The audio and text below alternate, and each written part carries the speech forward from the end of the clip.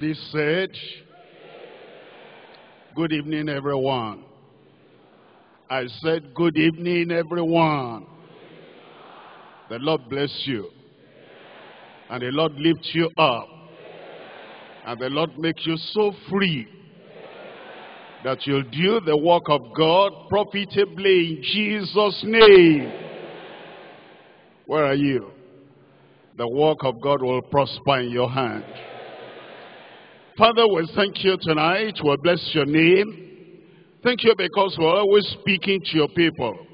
We're asking tonight you will teach us and you will reveal your mind to every one of us in Jesus' name. We will make progress. Your work will prosper in our hands. You grant us a new anointing that will break every yoke in every life of our members in Jesus' name. Lift up your people. Enlighten your people. Encourage your people. And make us stand firm on the revealed word of God in Jesus' name. We thank you because we know you have answered. In Jesus' name we pray. We're looking at 1 John chapter 2. And I'm reading verse 28 first. 1 John chapter 2. Reading from verse 28. And now little children, abide in him, that when he shall appear, we may have confidence and not be ashamed before him at his coming. Here John the beloved is actually talking to all believers. He had mentioned little children in verse 1. And then in verses 12 to 14, he spoke about little children and young men and fathers. But now as he comes to verse 28, he groups everybody together. And he says, now little children, abide in him. He's talking to everyone now. And he says, so that when Christ shall appear, that is, Christ is coming again, we may have confidence and not be ashamed before him at his coming. It's not only telling the little children, the babes in Christ, to be ready for the coming of the Lord, or the young men to be ready for the coming of the Lord, or the fathers, those of age, to be ready for the coming of the Lord. He's not talking to everybody. And he's saying, let us abide in Christ. And abide in the experiences that we have. So that when Christ shall appear, when Christ shall come, talking about the rapture, when the dead in Christ shall rise, and we which are alive shall be caught together up with them in glory, that we will not be ashamed, you will not be ashamed. Our ministers will not be ashamed, our preachers will not be ashamed at the coming of the Lord. Whatever then it says in the passage we're looking at is for one goal, is for one purpose, that you will be ready, I will be ready, and everyone in the church will be ready for the coming of the Lord. If he gives a command, it's so that we can be ready. If he gives us warning, it's so we can be ready. If he gives us a promise, it's so that we can be ready. Tonight, we're looking at the message, the challenge of being rapture ready in these last days. The challenge of being rapture ready in these last days. The apostle, by inspiration of the Spirit, affirms and confirms that they were ready at that time, living in the last days. If they were living in the last days at that time, those of us who are alive now, we're living in the last hours of the last days. Look at chapter 2, verse 18.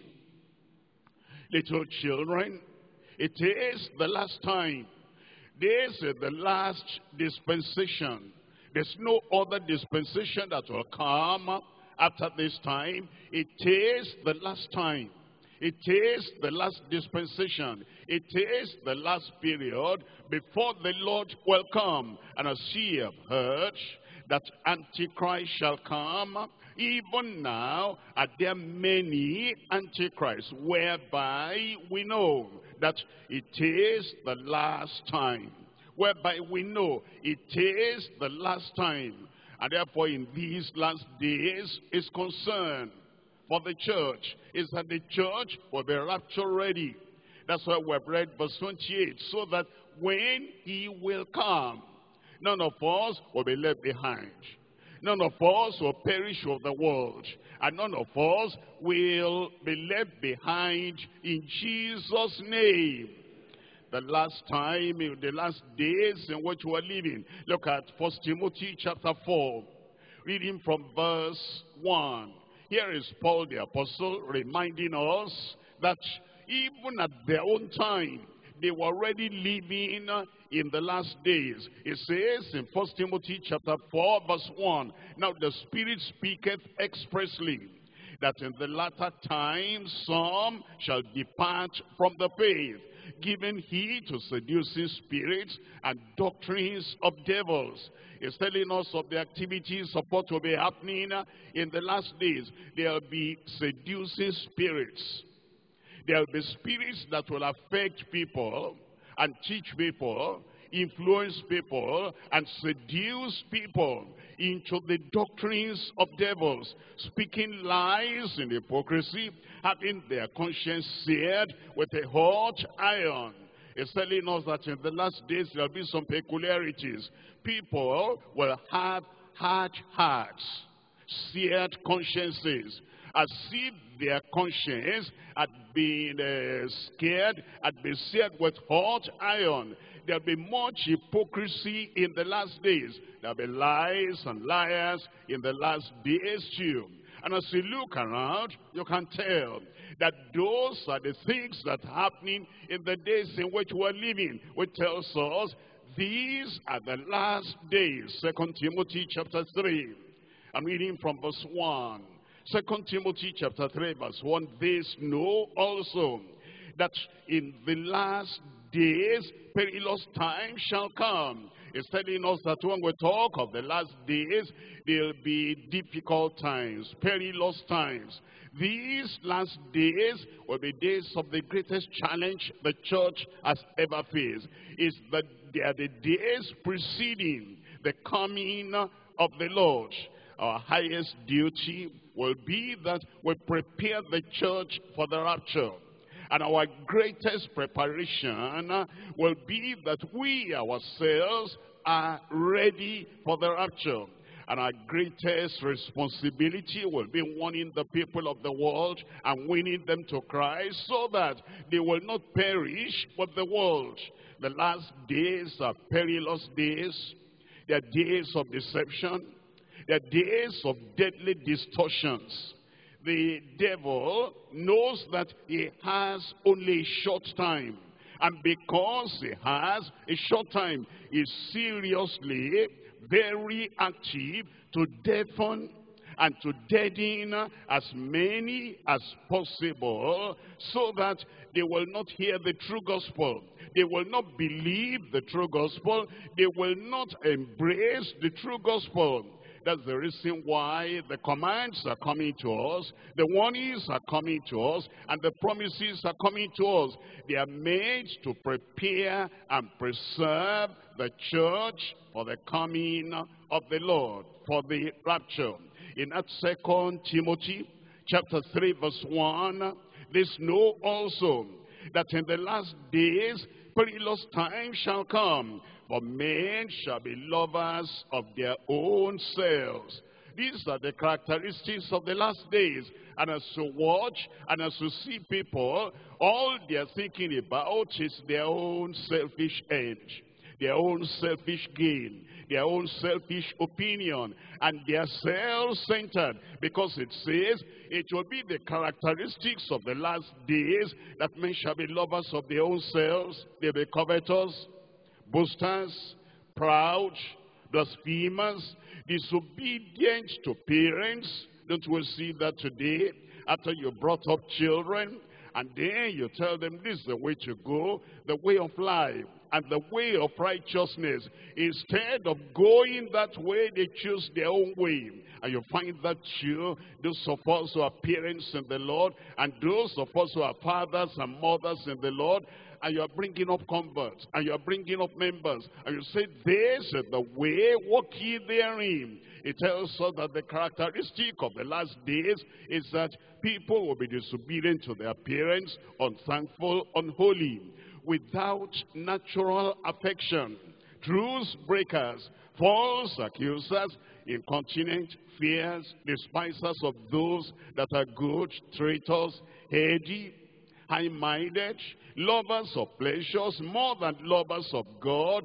You see that today, lovers of pleasure, lovers of sport, lovers of games. If the game, if the sport coincides with church service, they rather go for the game and the sports, because the sign of the last days is that people are lovers of pleasures more than lovers of God, having a form of godliness. Many people are churchgoers. They have a form of godliness. Many people will say, yes, they are Christians, they are people of God, they are sons and daughters of God. They have the form of godliness. But most of the people are nominal churchgoers, nominal Christians. They are only Christian in name. They have the form, the superficiality, but they do not have the spiritual life, but deny the power thereof. Tell me the last line there. I want you to hear yourself say it well. Say it as if you are going to do it. From such, turn away. Don't join them. And if you go to evangelize among them, don't tell them, remain where you are among the nominal Christians. Bring them out. Because it says, the people of the world, when Christ is about to come, they will have a form of godliness. They'll deny the power thereof. From such, turn away. We're coming back to 1 John chapter 2. And tonight we're looking at verses 15 all through to 29. I divide the passage to three parts. Number 1, verses 15 to 17. Verses 15 to 17. Number 2, verses 18 to 23. 18 to 23. And number 3, 24 through to 29. The first point, the pernicious affection of a lust-driven conformist. The pernicious affection of a lust-driven conformist. You see, there are people that claim to be members of a living church, of a Bible-believing church, of a gospel church, but the original sin they received, the original sin they believed, and the original sin they practiced, they are slowly going back, until the world is like the church, and the church is like the world. And then, as you look at verses 15 to 16, 17, it talks about the desire, the affection, the tendency, and it calls it the lust. And the people of who say they go to church, they are lust-driven. What drives them? What controls them? What motivates them? And what informs their decisions in life is the lust of the flesh, the lust of the eyes, and the pride of life. And they become conformists to the things of the world and the people of the world. Let me read to you from verse 15 to verse 17. Love not the world, neither the things that are in the world. If any man love the world, the love of the Father is not in him. all that is in the world, the lust of the flesh, and the lust of the eyes, and the pride of life is not of the Father, but is of the world. You see, that's what drives some people. That's what makes them conformists to the people of the world and to the things of the world. They are lust-driven.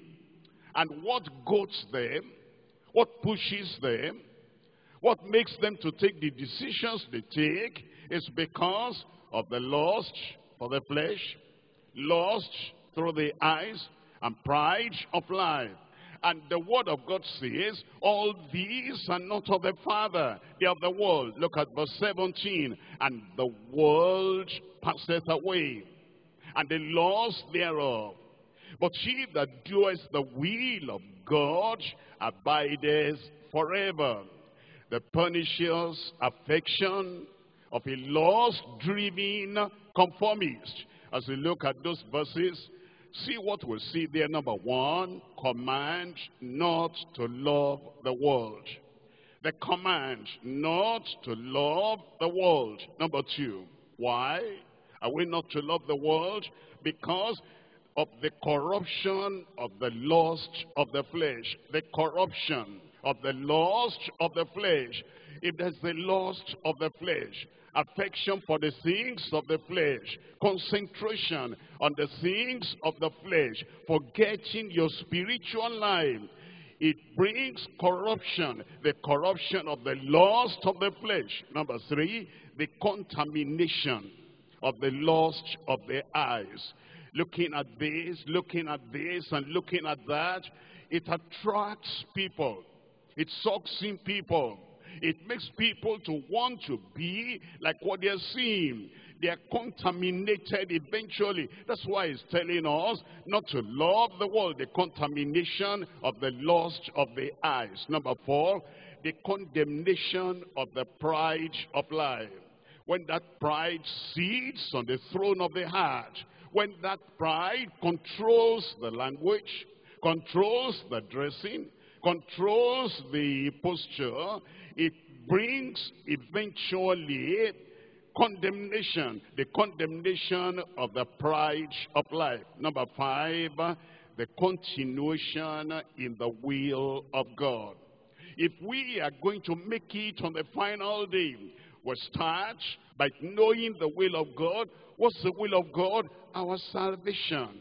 What's the will of God? Our non-conformity to the world. What's the will of God? Our sanctification. What's the will of God? Our obedience to the word of God. And if we are going to make it on the final day, there must be the continuation in the will of God. Look at them one by one. We're looking at number one, the command not to love the world. The command not to love the world. Look at 1 John chapter 2 verse 15. Love not the world. There's nothing to adjust there. There's nothing to modify there.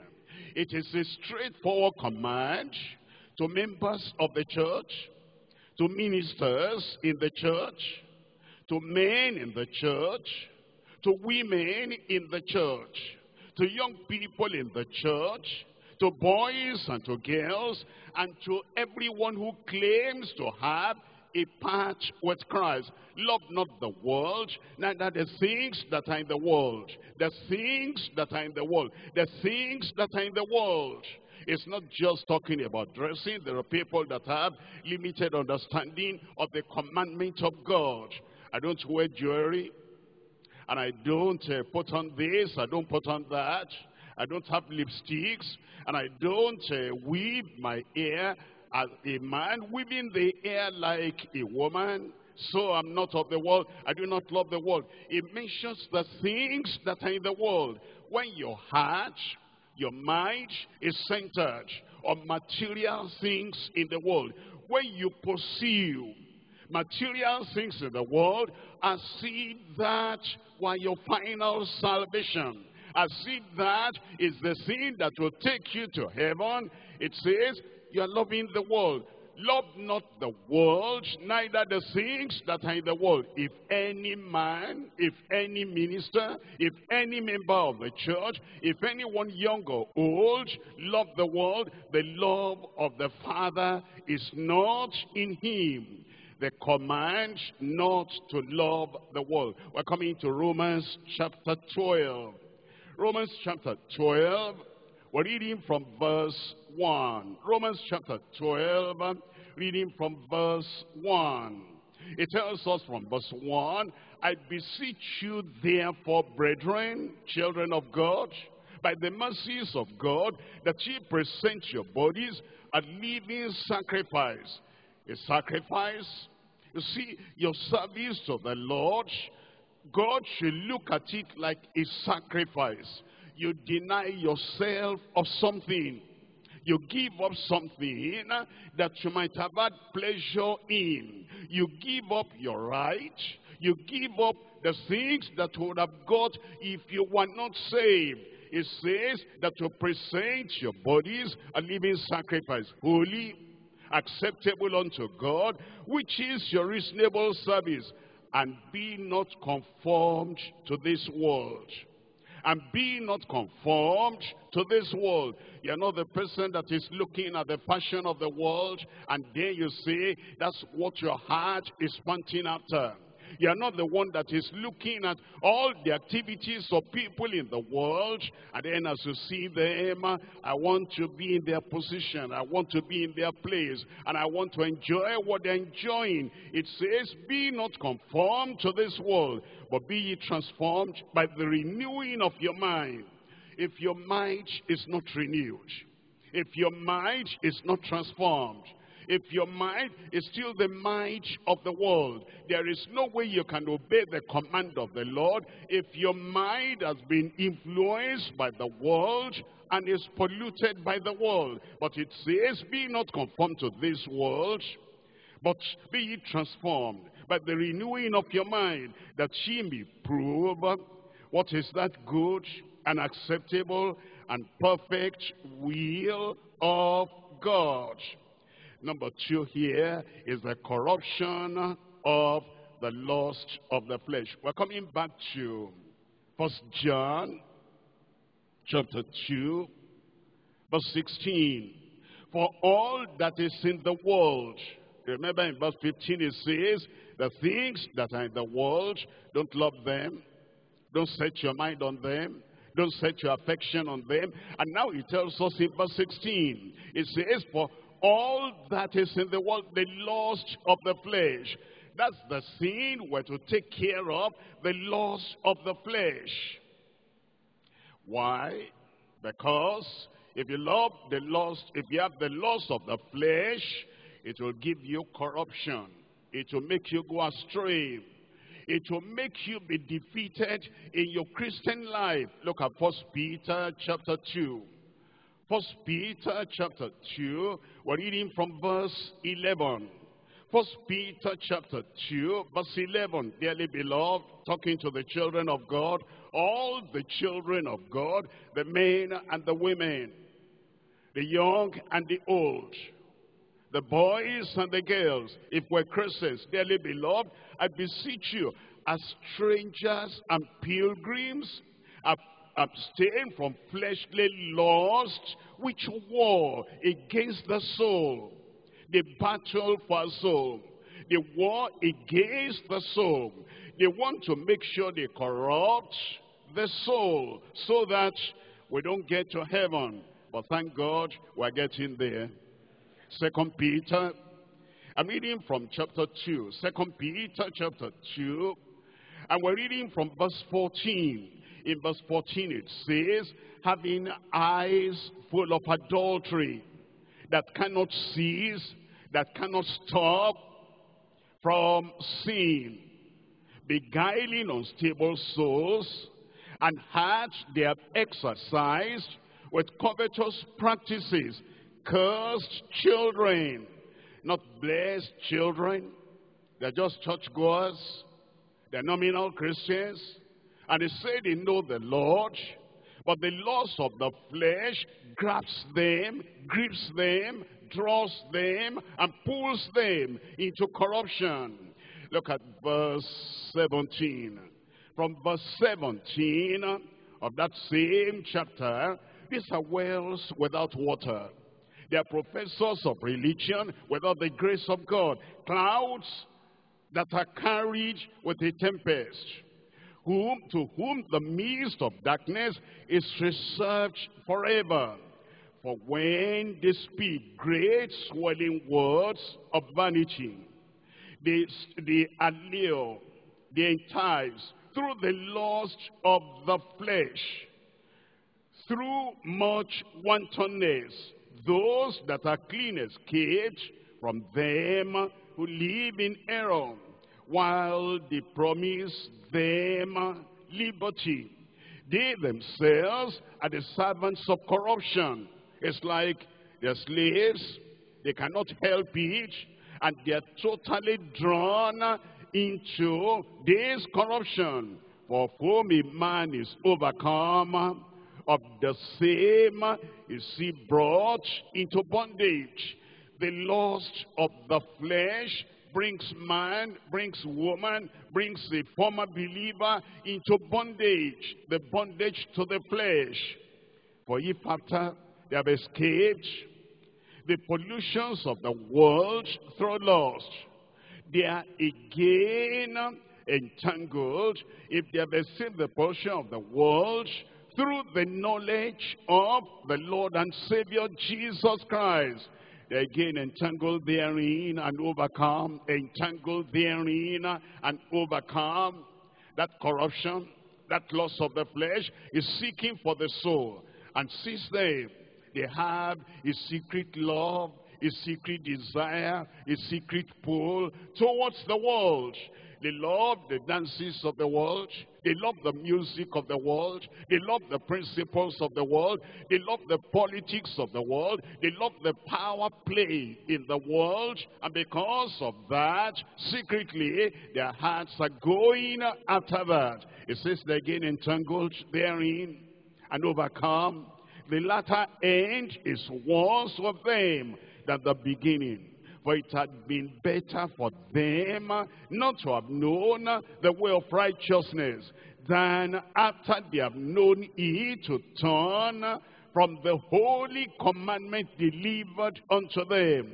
But it is happened unto them according to the true proverb, the dog is turned to his own vomit again, and the sow, the pig that was washed, to a wallowing in the mire. Let's come back to 1 John chapter 2.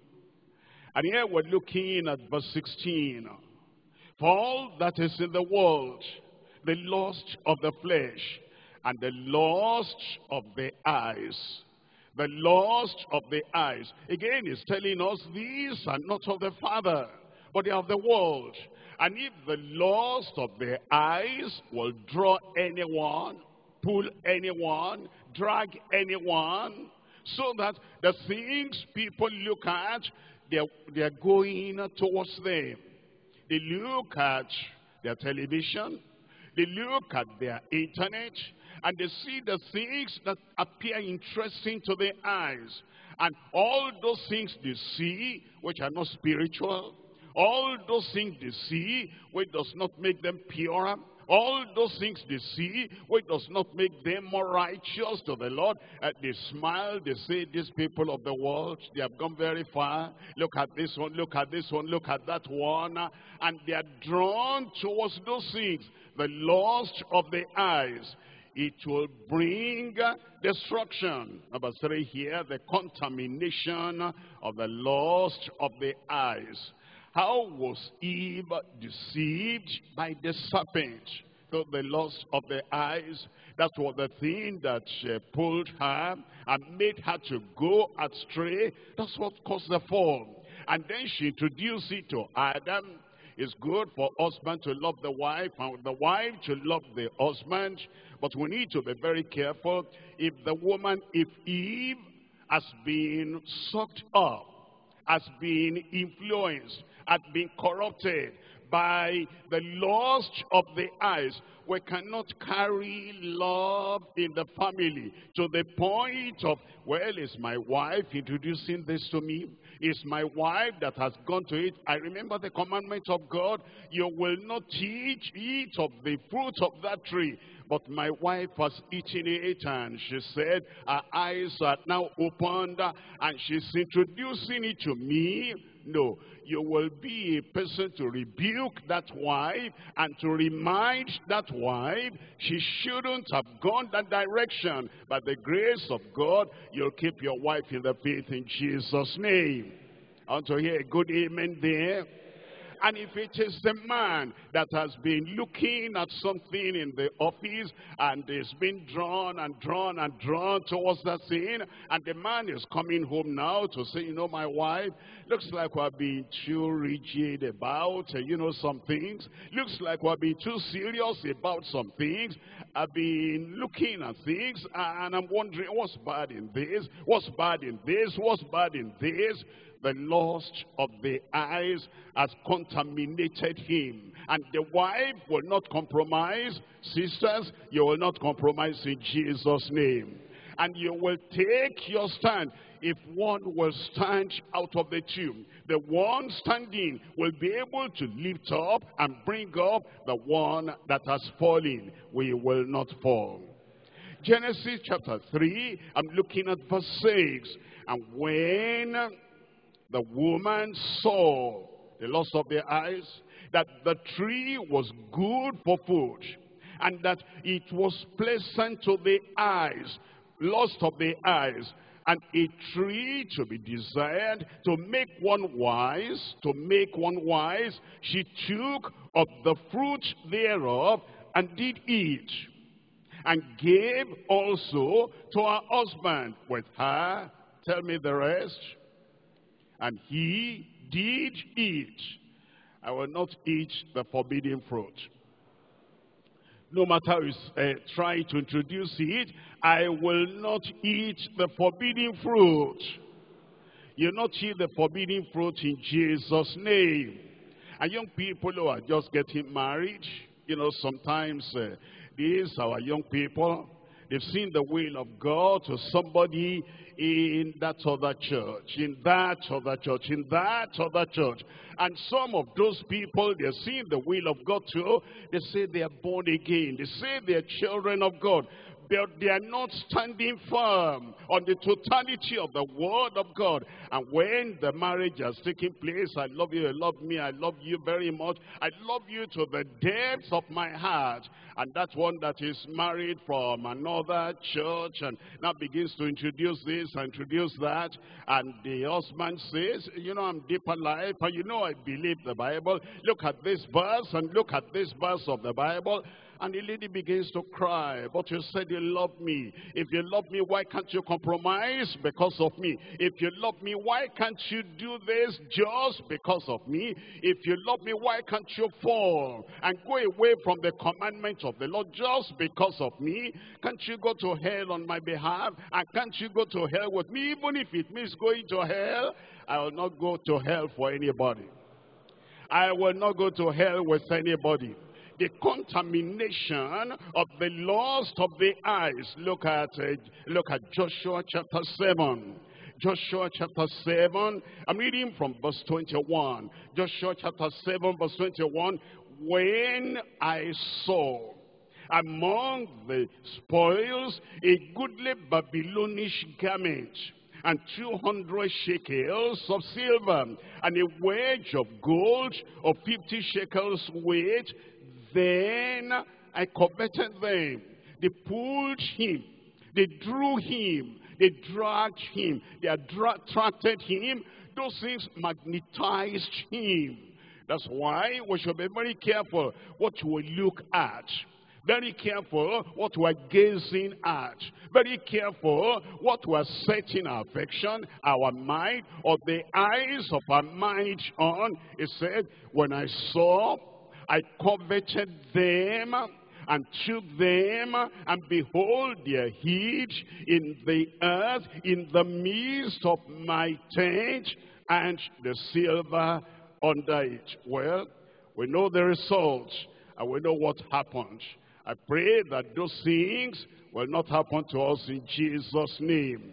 Number 3, let's come back to this 1 John chapter 2, reading from verse 16. For all that is in the world, the lust of the flesh, the lust of the eyes, and the pride of life.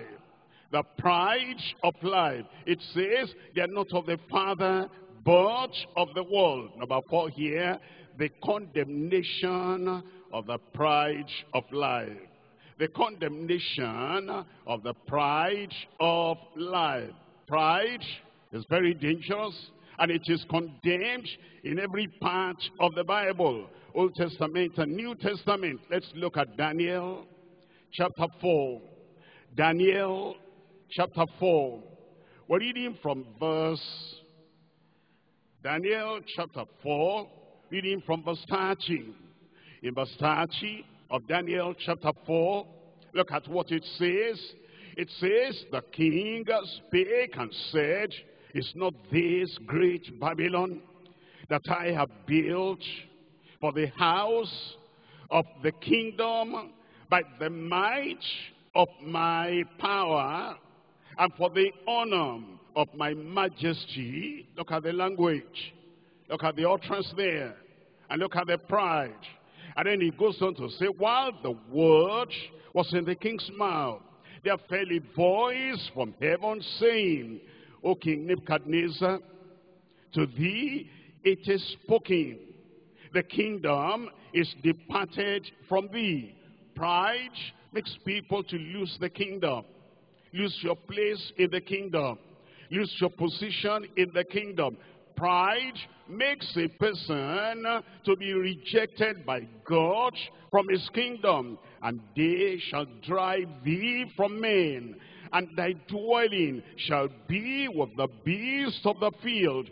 They shall make thee to eat grass as oxen, and 7 times shall pass over thee, until thou know that the Most High ruleth in the kingdom of men, and giveth it to whomsoever he will. The same hour was the same fulfilled upon Nebuchadnezzar, and he was driven from men, and did eat grass as oxen, and his body was wet with the dew of heaven, till his ears were grown like eagle's feathers, and his nails like bird's claws. Eventually he came back to himself. Eventually he recovered. After that recovery, what did he say? Look at verse 37. Now I, Nebuchadnezzar, praise and extol and honor the King of heaven, all whose works are truth, and his ways judgment. Look at what he said finally. And those that walk in pride, tell me, is able to abase. You see, Daniel had warned him after he interpreted the dream to him, and Daniel had told him what to do. But no, he will not do that. There are people that are going the wrong way, and yet when the message comes to them, they cannot realize, this is me. There is the lust of the flesh, there is the lust of the eyes, and there is the pride of life, but they will not listen. Look at Ecclesiastes chapter 4. Ecclesiastes chapter 4, and I'm reading from verse 13. Ecclesiastes chapter 4, we're reading from verse 13. Better is a poor and wise child than an old and foolish king who will no more be admonished. Better is a little child, a poor child, an inexperienced child, but teachable child, than an old and foolish king who will no more be admonished. Will not be an old minister, an old preacher, an old Christian, an old member of the church that will no more be admonished in Jesus' name. Will remain humble, will remain teachable, and the word of God will make the right impact in our lives in Jesus' name. What the Lord wants us to do, come now to chapter 2 of 1 John. 1 John chapter 2, reading from verse 17. And the world passeth away, and the lusts thereof, but he that doeth, has been doing it, he keeps on doing it. He that doeth, he that continues to do the will of God, abideth forever. Our continuation in the will of God. Our continuation in the will of God. Well, we'll continue. I will continue. We'll continue in the will of God in Jesus' name. Look at Matthew chapter 7. We're reading from verse 21. Matthew chapter 7 verse 21. Not everyone that says unto me, Lord, Lord, shall enter into the kingdom of heaven, but he that doeth the will of my Father which is in heaven. Keep on doing that will as it's revealed unto you. Be happy. Be joyful, be excited that we're in a church where the truths of the kingdom can be revealed unto you. Don't get offended. Sometimes the word of God will come to you straight. And sometimes the word of God will mention a blemish, a flaw in your life, and will show you to go back to Calvary and get cleansed. Don't get offended and say, why did the word of God come directly like that to me? All right, if it doesn't come to you directly, who is he going to come to directly? If God loves you and he wants you to be in the center of the will of God so you can get to heaven, and then he sends the message to you, why would you be offended? You will not be offended at the word of God. It's those who are proud who are offended at the word of God. It's those who are proud, like an old king and foolish king, that will no more be admonished. Those are the people who get offended. But if we're going to get to the kingdom of God, there is no offense at the word of God. Give me a good amen. Not everyone that says unto me, Lord, Lord, shall enter into the kingdom of heaven, but he that doeth the will of my Father which is in heaven. Many will say to me in that day, Lord, Lord, have we not prophesied in thy name? And in thy name have cast out devils, and in thy name have done many wonderful works. That's why some people are unteachable. Pastors unteachable.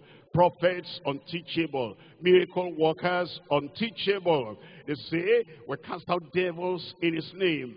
And then we have done many wonderful works in his name. We have prophesied in his name. And they do not know about salvation, about righteousness, about sanctification. Verse 23, then I will profess unto them, I never knew you. Depart from me, ye that work iniquity. You will not be a worker of iniquity. I will not be a worker of iniquity. We'll keep on doing the will of God. Continue in the will of God in Jesus' name. Point number 2 now. We're coming to 1 John chapter 2. And I'm reading from verse 18. 1 John chapter 2 verse 18. Little children is talking to all the believers now under that title of little children. It is the last time. And as ye have heard that Antichrist shall come.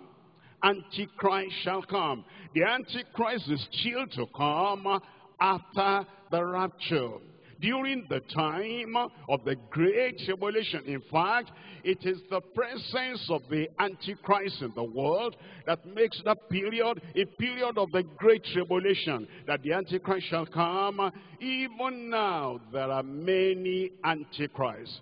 Antichrist, the one that is to come after the rapture, is sending forth some people he has influenced that have the spirit of the Antichrist, the attitude of the Antichrist, the mindset of the Antichrist. It says, whereby we know that it is the last time.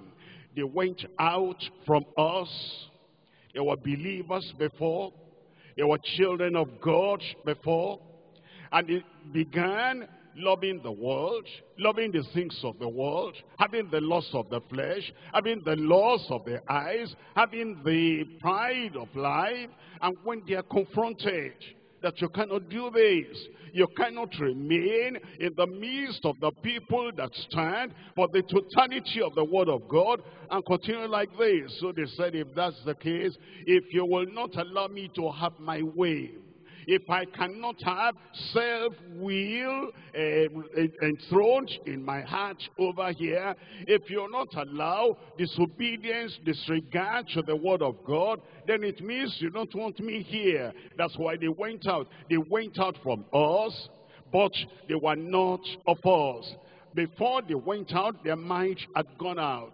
They have begun to despise the sound doctrine of the word of God. They have begun to belittle the preaching of the word of God. They were not of us. For if they had been of us, they would no doubt have continued with us. But they went out that they might be made manifest that they were not all of us. And then he goes on talking about that, and he says in verse 26, these things have I written unto you concerning them that seduce you. Now there are some pastors that do not understand that if somebody had been in our church before, and the fellow has now gone out because he did not agree with everything that was being taught in the word of God. They went out from us because they are not part of us. And then those people, some of them are bold, some of them are courageous, and some of them will approach some of our overseers, and they will say, you know, I was a member of Deeper Life, even a minister in Deeper Life, a worker in Deeper Life. And I want to tell you something. I minister freely everywhere. I've gone to that gospel church. I've gone to that Pentecostal church. And can I come to Deeper Life and minister? What do we say? Can we allow them to come back and minister in the church? No, they didn't agree with the truth. If you allow them to come back and minister in any local church of Deeper Life, they will seduce the people, and they'll put that their message on the YouTube, and then they'll write underneath it, I am Pastor so-and-so, I was a member of Deeper Life, I was ex-Deeper Life, but I left, but now I'm being invited to come and teach them something that they don't know. And then when our members see that, they say, okay, some people that went out, they've got extra knowledge and deep knowledge and high knowledge and great knowledge, that now they're even allowed to come back and be preaching to us. You will not compromise with them in Jesus' name. Look at verse 26. These things have I written unto you concerning them that seduce you. Point number 2 now. The predicted antichrists, in the plural. The predicted antichrists in the last day Christendom. In the last day Christendom. Christendom, like kingdom, king, kingdom, Christ, Christendom, the people that say they belong to Christ. But there is so much compromise that the Antichrist that John the Beloved spoke about, he said, little children, verse 18, it is the last time. And as ye have heard that Antichrist shall come, even now are there many antichrists, whereby we know it is the last time. Look at chapter 4, 1 John chapter 4.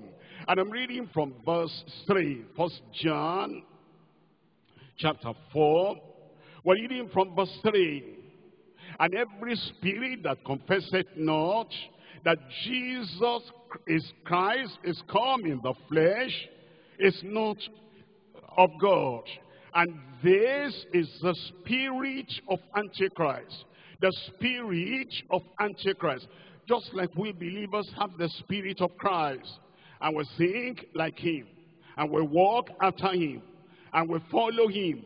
And we speak his word. And we obey his commandment. There are people on the opposite side of the fence. They have the spirit of Antichrist. And they think like the Antichrist. They oppose Christ like the Antichrist.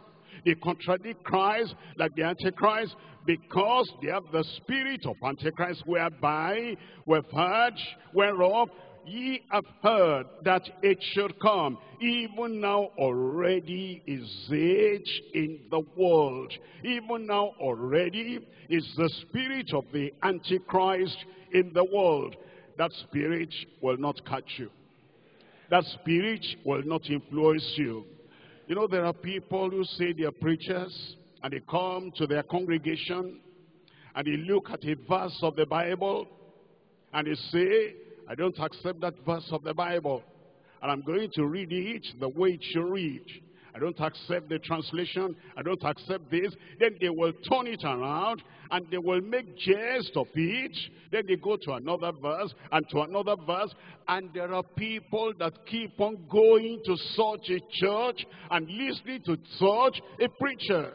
There are people that will go on the net, and there are people that will have messages on YouTube. And even the title, before you listen, is opposed to Christ. And they will say Jesus is not this and Jesus is not that. And there are people that are inquisitive. They want to listen to the Antichrist. I will never listen to the Antichrist. I said I will never listen to the Antichrist. And so we should understand the spirit of the Antichrist is already at work. The predicted Antichrist in the last day Christendom. Look at 2 John chapter 1. 2 John chapter 1, I'm reading from verse 7. For many deceivers are entered into the world, who confess not that Jesus Christ is come in the flesh. This is a deceiver and an antichrist.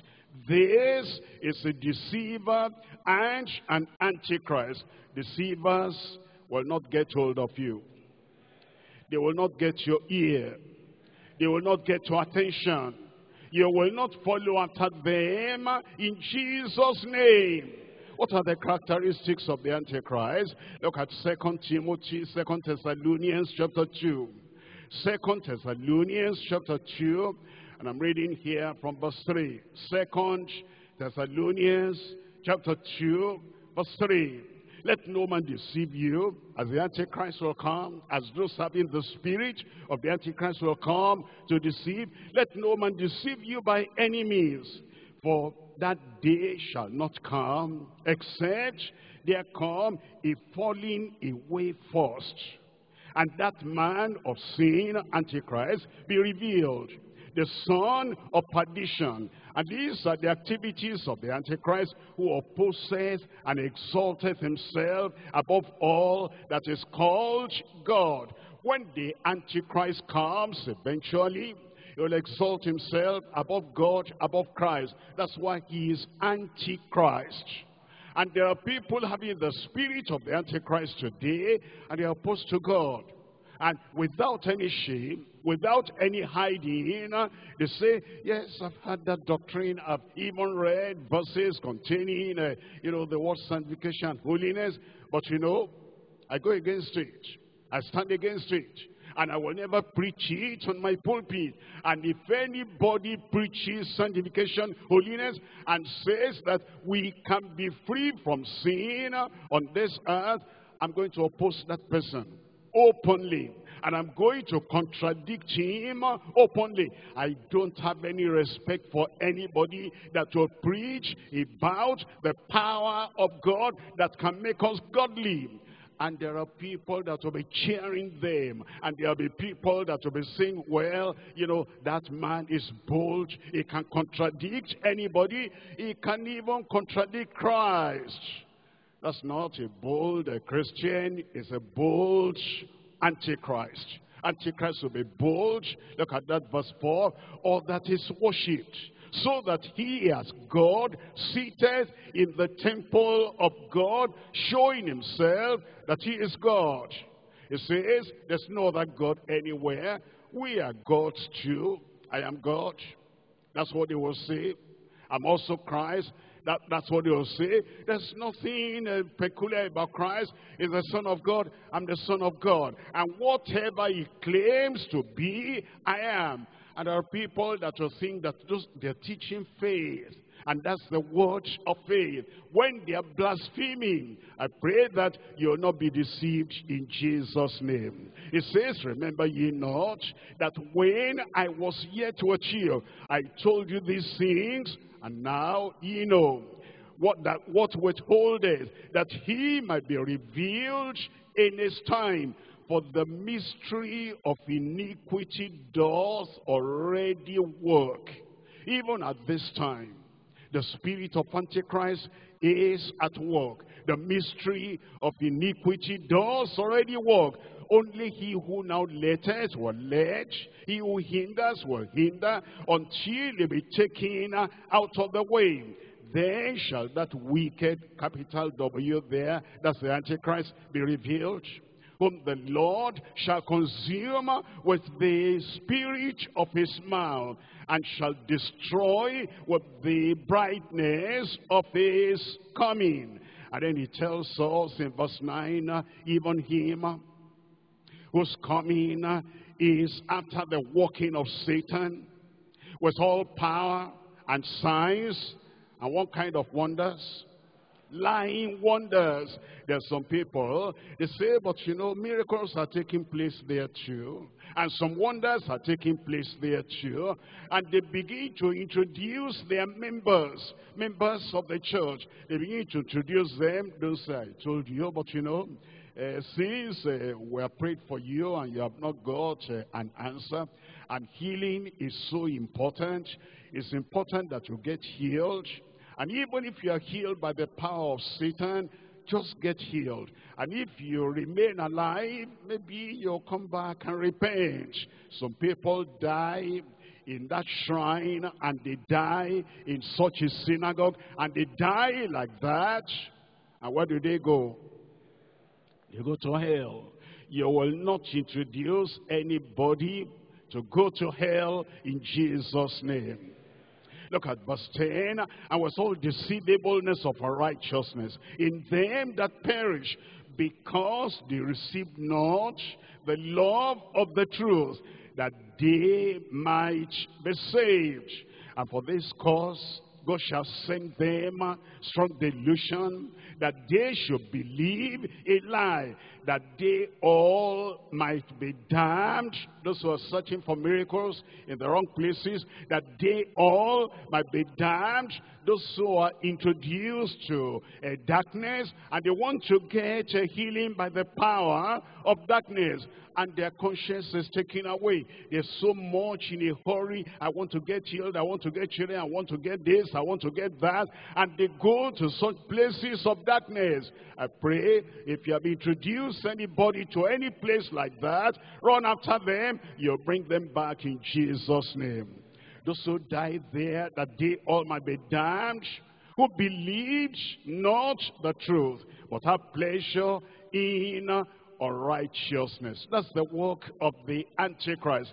The Antichrist will be dangerously active during the Great Tribulation. Christ predicted the coming of the Antichrist. The apostles also prophesied about the spirit of the Antichrist. And that spirit of the Antichrist is deadly, is already at work today. Deceivers and Antichrist cause, number one, the falling and the falling away of believers. They cause people to fall, and they cause people to fall away. Number two, they overthrow the faith of those who listen to them. You have been believing the Lord before, and now they overthrow your faith. And then you say, I don't know whether Christ is coming now or not. I don't think Christ can come now. And you begin to give excuses. Number three, Antichrist and those who have the spirit of the Antichrist, they oppose God and they oppose godliness. They oppose Christ and they oppose Christ-likeness. Number four, they demonstrate false miracles and lying wonders, so that people who see them, or people who go to them, or people who secretly watch them over the internet on YouTube, they see what is referred to as miracles and lying wonders, and then their hearts are drawn away from the truth unto error. I pray you'll not be drawn away in Jesus' name. They deny Christ. Number five, they deny Christ and the efficacy of his sanctifying blood. Those antichrists, those who are opposed to Christ, they deny Christ and they deny the efficacy of the blood, the sanctifying blood of Jesus Christ. Look at Hebrews chapter 10. Hebrews chapter 10, I'm reading from verse 29. Of how much sorrow punishment, suppose ye, shall ye be thought worthy, who have trodden underfoot the Son of God, and has counted the blood of the covenant wherewith he was sanctified. He was saved, he was sanctified, he was a child of God, until he began to lend his ear, his mind, his heart to the false prophets, and they convinced him. And he fell away. And now he, although he was sanctified before, he now counts that blood an unholy thing, and has done despite unto the Spirit of grace. So the spirit of Antichrist in those deceivers will also make them to lead many away from the truth and from their steadfastness. Number seven, will work for Satan, working against Christ and working against the true church. Number eight, they'll prepare the way for the coming of the real, final Antichrist. The final Antichrist that will come. I pray you will not be a party to anything involved with the spirit of the Antichrist in Jesus' name. 2 Timothy chapter 2. I'm reading from verse 17. 2 Timothy chapter 2, reading from verse 17. And their word will eat as doth a canker, of whom is Hymenaeus and Philetus. What did they do? Who concerning the truth have erred, saying, the resurrection is past already, and they overthrow the faith of some. They overthrow the faith of some. Let's come to point number 3 now. The powerful anointing for our life-saving commission. We have a commission. And it's a commission the Lord has given unto us. And he has given us this commission so that our messages will save lives, will save souls, so that our teaching will save those who are still in their sins, and those who are saved, our teaching, our life, our emphasis will keep them in the way of salvation, in the word of God. For us to be effective for that life-saving commission, he gives us anointing. That's why point number 3 is the powerful anointing for our life-saving commission. Let's come to 1 John chapter 2.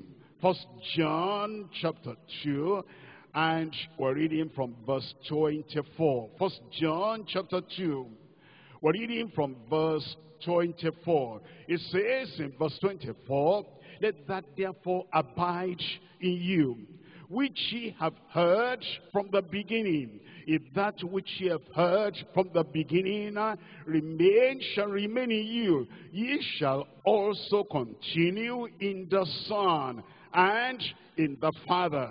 And this is the promise that he has promised us, even eternal life. Verse 27, for the anointing which ye have received of him abideth in you, an abiding anointing.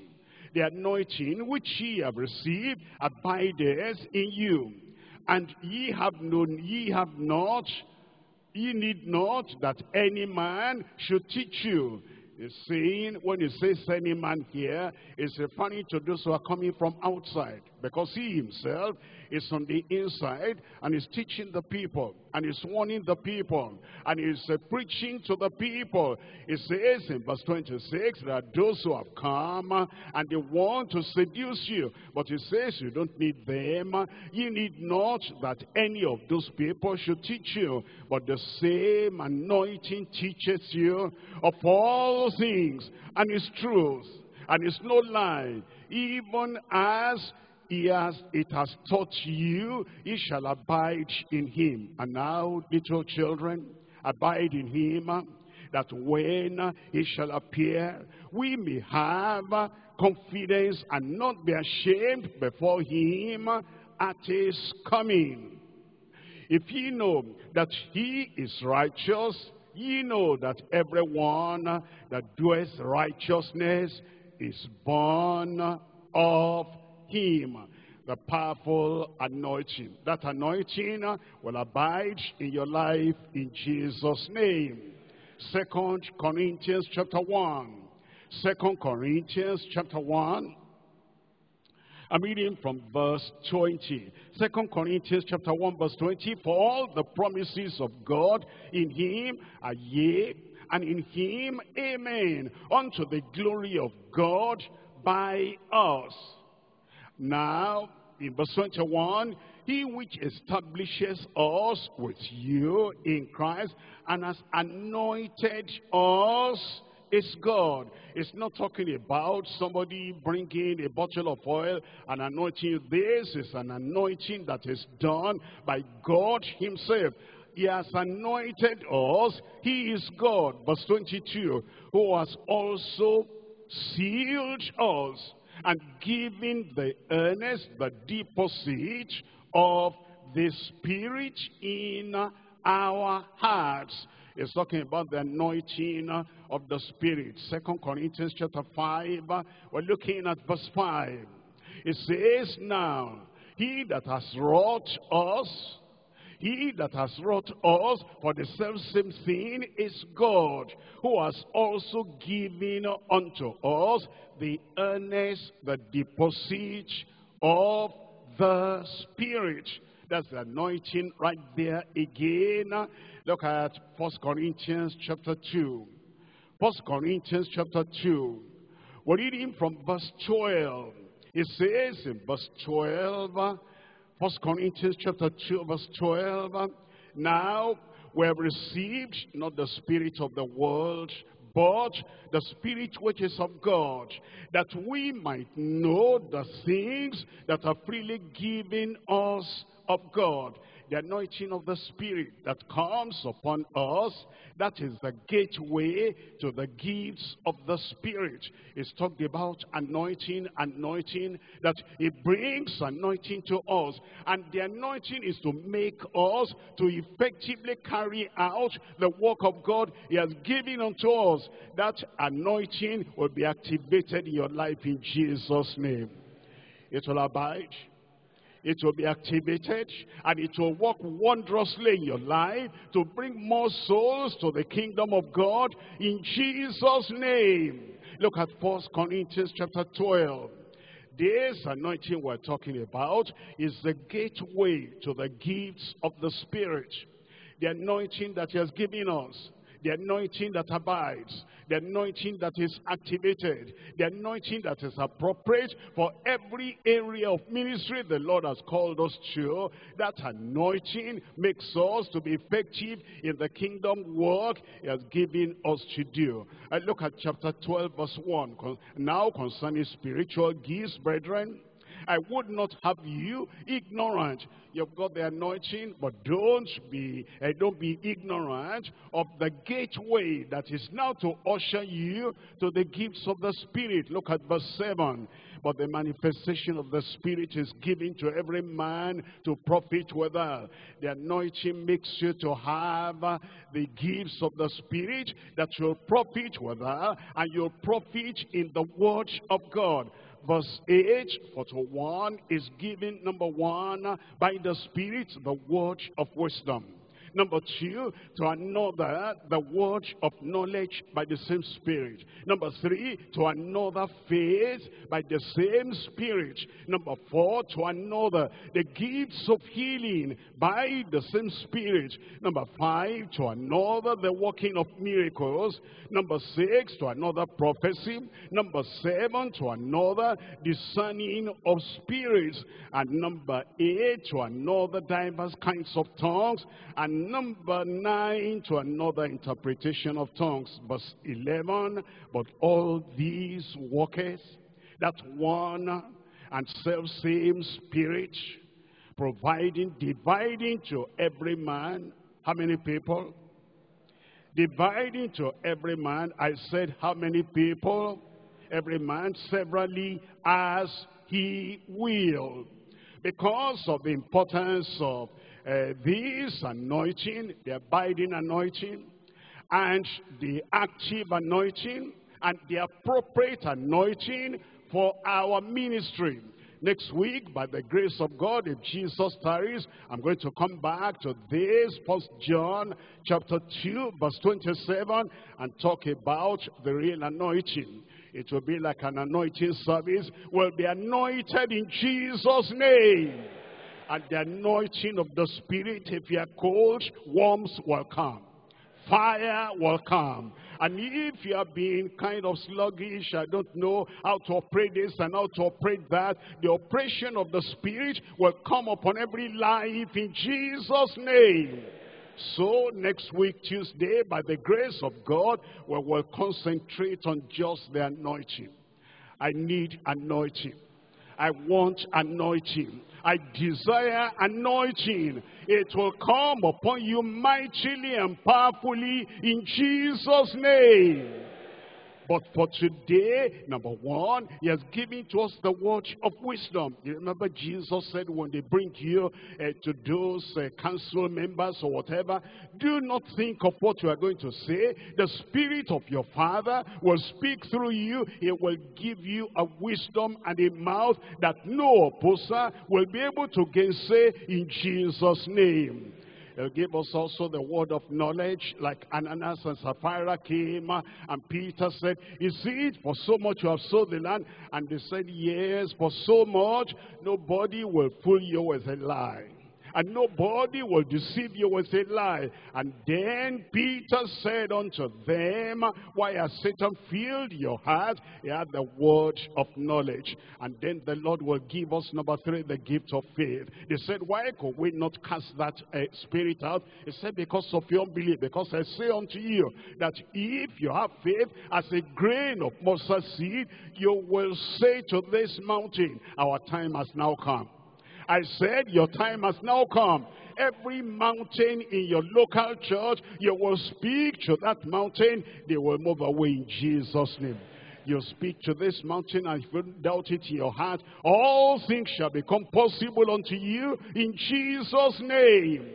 Number 4 is the gifts of the Spirit. And Philip went down to Samaria, and he preached the word of Christ unto them. And the people seeing and hearing, he cast out devils, he healed the sick, and many people were turned to the Lord, and there was great joy in that city. The Spirit of God is going to come upon you. The anointing of the Lord is going to be activated in your life. In your community, there will be great joy of salvation, great joy of healing, and great joy of deliverance in Jesus' name. And the working of miracles. The working of miracles. That time has now come back. In your life, miracle. Not just that somebody here is preaching and praying and you are receiving miracle. Yes, you will, but through you, through your hand, miracles will be done.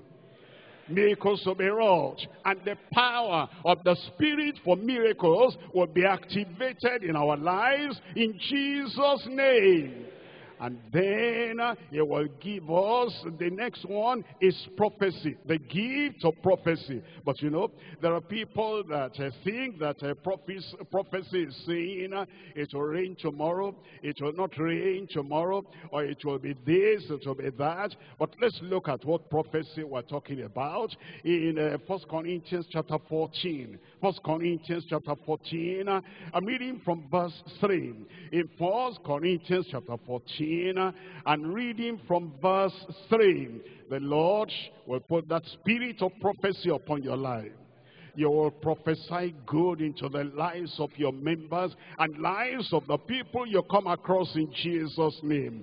Chapter 14, 1 Corinthians verse 3, but he that prophesieth speaketh unto men to edification and exhortation and comfort. You will edify the people you speak to. You will comfort the people who are sorrowful. You will exhort the people who are looking back. They will come up in Jesus' name. Number 7 is the discerning of spirits. Evil spirits will not deceive you. Occultic powers will not have any hold on you. As they are coming, you will know that is of the devil. And you will trample upon every spirit of the devil in Jesus' name. The time has come, every demon will be under your feet. Every devil will be under your feet. Very shortly, it will happen. Look at Romans chapter 16, verse 20. Romans chapter 16, verse 20, and the God of peace shall bruise Satan under your feet shortly. And the God of peace shall bruise the devil under your feet shortly. And the peace and the God of peace shall bruise all demons under your feet shortly. The grace of our Lord Jesus Christ be with you. And then diverse kinds of tongues. Diverse kinds of tongues. You'll speak the language of men and the language of angels. And that language Satan will not understand. That language evil spirit will not understand. In Mark chapter 16, I'm reading from verse 15. It says, and he said unto them, go ye into all the world and preach the gospel to every creature. He that believeth and is baptized shall be saved. He that believeth not shall be damned. And these signs shall follow them. Who are the them? And these signs shall follow them. I said, who are the them? I can't hear you. You'll be among us in Jesus' name. And these signs shall follow them that believe. In my name they shall cast out devils. They shall speak with new tongues. And they shall take up serpents. And if they drink any deadly thing, it shall not hurt them. They shall lay hands on the sick, and they shall recover. So then, after the Lord had spoken unto them, he was received up into heaven and sat on the right hand of God. And they went forth, like you are going forth tonight. They went forth. I said you are going forth. At the weekend, you are going forth. And from now, you are going forth. You are going forth with anointing. You are going forth with power. You are going forth with the gifts of the Spirit. And they went forth and preached everywhere, the Lord walking with them and confirming the word with signs following. Confirming the word of your mouth with signs following. Number 1, the word of wisdom. Number 2, the word of knowledge. Number 3, the gift of faith. Number 4, the gift of healing. Number 5, the working of miracles. Number 6, the gift of prophecy. Number 7, discerning of spirits. And number 8, diverse kinds of tongues. Number 9, interpretation of those tongues. Do you remember what actually brought the fulfillment of all the dreams that Joseph had It was interpretation. He had his own dreams, and people did not understand. He had the right interpretation. Then he was in Potiphar's house, and he was taken to the prison because of the lies told against him. And those two men had dreams they didn't understand. He gave interpretation, and then one of them that came out of the prison was now a Pharaoh, and Pharaoh had a dream, and magicians were not able to interpret, astrologers were not able to interpret. And that man said, I remember my fault this day. There is a man in the prison. He interpreted for me. Let's call him. And they called Joseph. And Joseph came, and the king said, are you able to interpret? He said, God will give Pharaoh an interpretation of peace. And then the dream was told, and he gave the interpretation by the Spirit of God. And Pharaoh said, can we find a man like this in whom the Spirit of God is? He said, you'll be next to me on the throne. He gave him the ring of authority, and he made him ruler over the whole of Egypt. Because of the interpretation, the gifts of the Spirit will catapult you to a higher realm. I will take you to a higher place in Jesus' name. All these gifts, we're going to expatiate, and we're going to go deep into it next week, because your time of achievement has come. Your time of accomplishment has come, and your time of power manifestation has come. It can start tonight. I said it can start tonight. The powerful anointing of a life-saving commission. Why don't you stand up and say, Lord, let it start with me tonight. Let it start with me tonight. Let it start with me tonight. But remember the commandment of God, love not the world, neither the things that are in the world. If any man loves the world, the love of the Father is not in him. Remember the warning, Antichrist is coming, and the spirit of Antichrist is now in the world. Don't allow that spirit of Antichrist to control you or to influence you. And then you come into your anointing. You will do wonders as you go forth in the power, in the might of the Lord, in Jesus' name. Are you there? Open your mouth and talk to the Lord in prayer.